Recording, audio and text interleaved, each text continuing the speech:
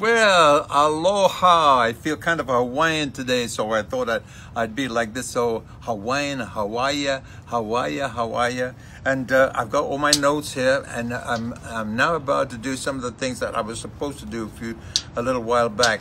I want to start by thanking you all for all your wonderful message from Father's Day. Obviously, I didn't spend it at home with my children because I was traveling back from Europe, but all your messages that I read did make me smile, and I felt happy about that. And finally, I got home, and I sat beside my lovely wife, who incidentally made me the father that I am today. You know, she gave us our children and 4 wonderful kids, and unfortunately they went with me at that particular time. They were all scattered around the world. But so today I'm making up for my Tuesday music, and I've dropped a couple of things on my over here. In my Evel Knievel helmet there are some notes, and they're from people that have written in and asked me a few questions. So, and the reason for the Evel Knievel is because it brings back kind of a few memories, you know, because he was such a wonderful man, and we were great friends, and he made this gift to me because I loved riding motorcycles. I started my motorcycle riding when I was in the service in the British Army, and I was a dispatch rider, and I used to lead convoys and things like that, and I enjoyed my time riding in the Army. And when I got home, I didn't have a motorcycle, and I used to ride behind my lovely wife on her scooter, and I would hold on to her, and instead of her holding on to me, I was holding on to her. She was a good rider, believe me. And but quite recently I've taken up, well, not recently, I've been riding Harleys, and Evel Knievel gave me this wonderful gift, and I've treasured it ever since. It's got my name on it and his signature, and I do treasure it very much. And that's my story about my Harley and the helmet, and the reason for putting the notes in there. Now, first question. Okay, it's from Marissa Muro, and it says, "Hi Engelbert Humperdinck, I've been listening to your CDs a lot, and I'm wondering if you could give me a little history of the song you sang many times so beautifully, How I Love You." Well, she said she couldn't get over how beautiful the lyrics are, and it's such a unique song. And I want to tell you, Marissa, it's one of my favorites I've ever recorded, and it was #1 in Lebanon for a whole year. It was like an anthem over there, you know, and everybody knows that. And when I go to Southeast Asia, I sing that. I always sing that song because it seems to bring the house down, and I dearly love doing it, especially underneath the stars. And I thank you for the question. It's a beautiful song. It has great, very touching lyrics, I certainly enjoy singing them.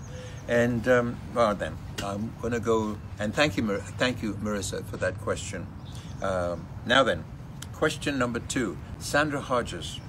"Hi Engelbert Humperdinck," that's me. "Thank you for inviting us to ask questions." Well, where's the second part of this? Oh, here it is. Okay, excuse me. Here it is, second one. What about, what says, about, okay. I'm inviting us to ask questions about what to talk about on Tuesday. I can't help but ask this question. What has helped you to overcome difficult challenges in your life and keep going, enabling you to sail through these difficult challenges that life throws at you? So don't you have to, you don't have to answer, but somehow you always enlighten my heart with your kind words. Take care. And she's Sandrita? Sandrita, that sounds great. Well, I want to tell you the way I overcome some of the difficulties in my life, you know, is and troubling moments, is the fact that I write poetry, and when I read the poetry back, it's like a release valve for me, and I find it most. Oops, here we go. Can you hold that for me, please? Thank you. And I find it most rewarding to write poems and get these open up the valves and release things from my heart and from my head. And this is one I want to read for you. And this is to who? Yeah, this, what's her name? Oh yes, Sandra. Okay, Sandra, this is it. This is a poem I wrote, and this is what helped me to calm down, release valves, type of thing.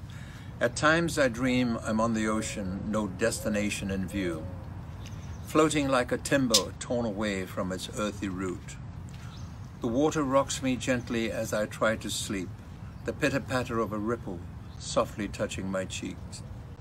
Gazing at the sky above, my mind adrift in silent wonder, or on a rolling veil of tears, or so it seems, for who knows what lies under. As I toss and tumble through the waves, I ask God to pave the way, where there is a calm, and stop the hatred, fighting, and the painful harm. I pray that peace behold the land I bed, and gently cradle me home safely, sinless, and to my precious love, who stays inside my heart, and ever constant in my head. That's one, okay? That's for you, and it answers your question. And the next question is, I think I have it on there, the next question. It comes, we've got Sandra, and now the next one comes from Madge, okay? Madge George is the name. I'd like to know what you have done if you had not become such a super entertainer. Thank you for the compliment. Still looking fabulous at 53. Yes, now I like you even better, Madge. Can't wait to see you at the MGM. Oh, when is that? I wonder. Was it at the MGM? I suppose that's along the way. She knows when. You know when it is. Okay. And the question is, let me see if it's here. I'm all mixed up. Yes, it. Oh yes, it's Northfield, Ohio in June. I'm leaving tomorrow for that. Anyway, yeah. So better pack your clothes and get packing. I'm all packed and ready to go, so don't worry about that. Now, the question you asked me, what would I do if I wasn't in showbiz? Well, I really don't know.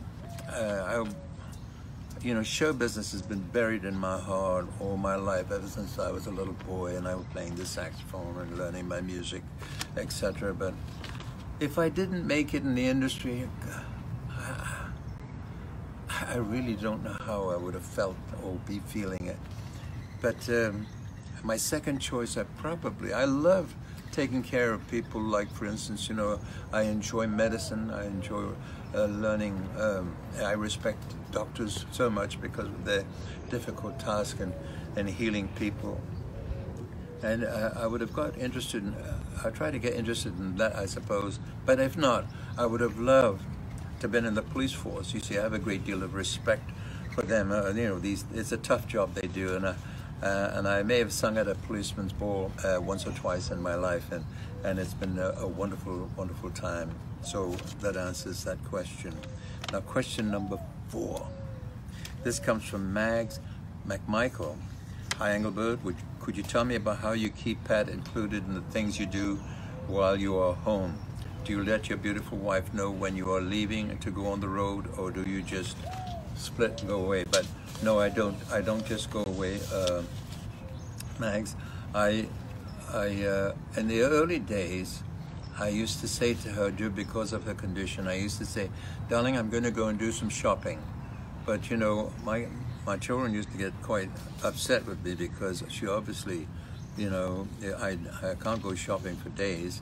But so I decided, once she was getting a little better and progressed in her healing, thank God, that I would speak the truth and tell her that I'm going to work. I'm going out to do the job that I love doing. And she used to love watching my show, so she'll understand when the time comes. She'll understand that this is the answer I am giving you of that question.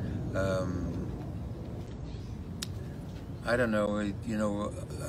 Leaving her is quite an ordeal, because it's a sad part of my life. Although I have to do it, and I find it necessary. I give her a kiss and I tell her, I'll be back soon. I'm going to do my job and I'll be back soon, okay? She doesn't quite answer me, but I can see in her eyes that she totally understands. And one day, I'm sure that when she reflects on what has been happening in her life, she will understand and remember some of these moments that I'm talking about right now. I think I have answered that question, my dear, and I don't know what the next question is, but all I can say is that I think, let me look in here and see what's in here. Let me see what this is. Yeah. Yeah, that was a very important question you handed me there, man. It was really, really important question. I loved it. And I needed to answer that question. I've told you about the hat, I've told you about this, I've told you about everything else. And keep the questions, keep the questions coming, because I find this interesting, although at the moment I'm a little all mixed up, but I'll get this sorted and it'll become routine, and it will become more professional on my next approach on Tuesday Museday next week.